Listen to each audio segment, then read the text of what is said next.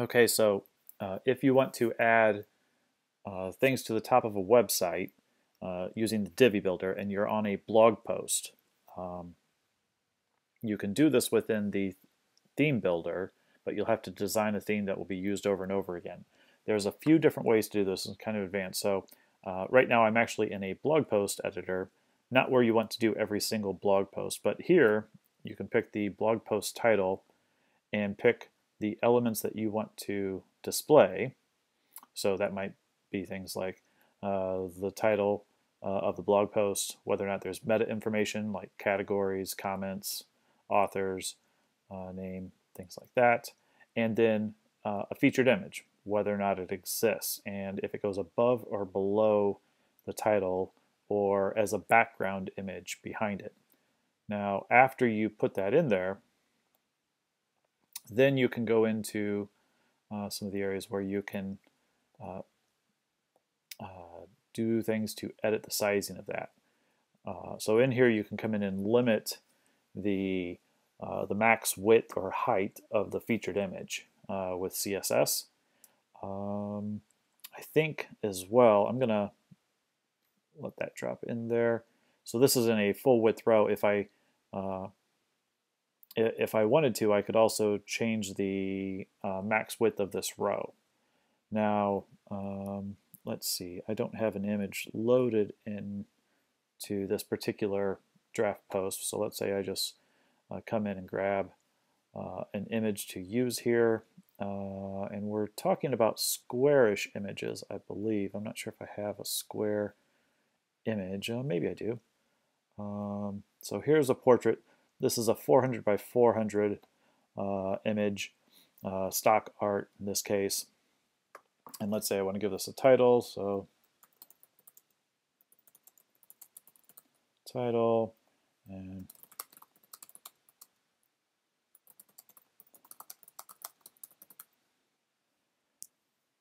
let's say I drop that in there, and it spins up and saves. It should do a bit of a refresh in a second, I believe. Maybe I have to do that again.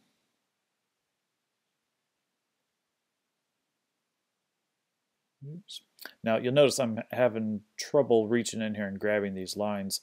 It's partly because I'm in the visual builder. Sometimes for things like this we need to go into the wireframe mode such that we can grab the elements that we need to grab. So I do want to show the featured image, and I do want to show the title. Oops. And so put that back. I may have to do a page refresh here since I added all that stuff after the fact. It's kind of the reverse order of what I'd normally do.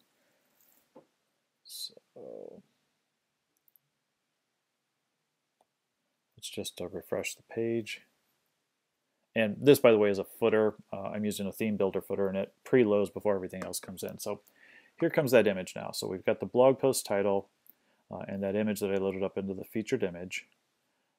And it's actually showing up twice because my page settings are probably set to show the featured image by the default settings. And I'm not sure if I can get at those from here, but there might be. I might have to go into the old WordPress edit page to turn that off so it doesn't show up twice.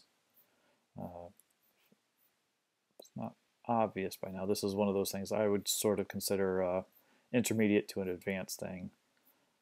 Yeah, so let's close out of there, go into edit post to edit the same post, because we need to turn off a couple settings. And I'm trying to edit with the Divi builder. Of course, I don't want to edit on the front end. The way I've got this specific site set up, it's going to be quirky.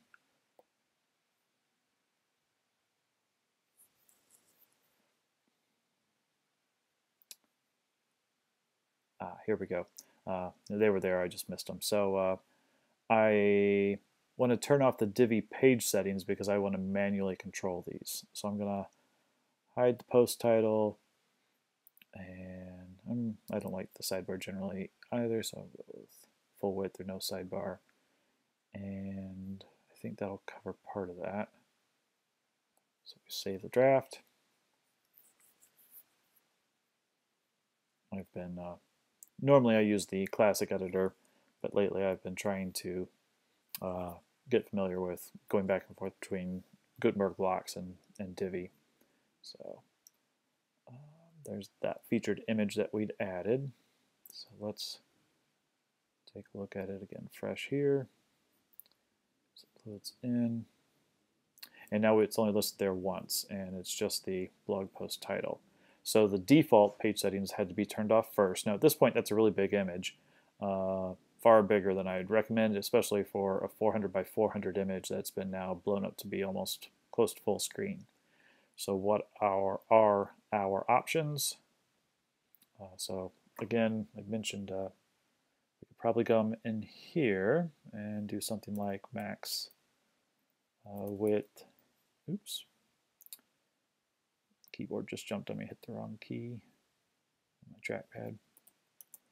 Max width, 400 pixels. So that cuts it down to its actual size, just because I've set it to be max width. One way to do this. Let's say we don't want to do it that way. We want to try and find a different way. Now, I have all of this put into a row, and let's say I could do something where I use the rows to help change the width, and come in here and do this. And again, I'm going to switch into this mode here, just to make it a little easier. And that changes it as well. From that point, I can do some things in the row width over here, the column width that is, with sizing. So I could, let's say, add some padding up there and on either side of it here, which squeezes it in within this column that it's sitting in. I could also have it animate in, a couple different things possible there. But this is a general concept of one way to visualize where this can happen. Now, I wouldn't recommend doing this for all your posts from inside the actual blog post. That's not what I'm recommending. This is just showing one tool. So let me instead hop back into the admin area, and I'm going to hop down into the Divi theme builder. And within this area, I do not have a blog post template created yet, something I haven't done with my own rebranding. Been working on other people's sites. But I can come in here and I can say on all my posts, if that's what I want, or on posts from a specific category or a specific list of individual posts, I want it to look a specific way. And there's ways to exclude as well, so I can use on and exclude from in a number of different combinations. So I'm going to say on all blog posts, and as soon as I do that, if I have a global footer in place on my default template, it's going to add that here. I can get rid of it if I want, or I can edit it if I want. And at this point, what I want to do is come in and build a custom body.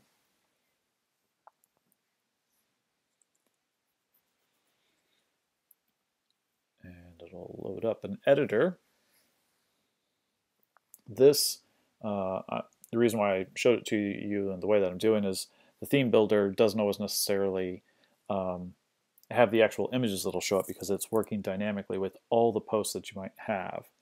And so it gets a little different that way. And in this case, I'm going to switch to browse a layout. And because doing things on the fly like this not always the fastest, easiest way to go. So let's see if I've got something handy here.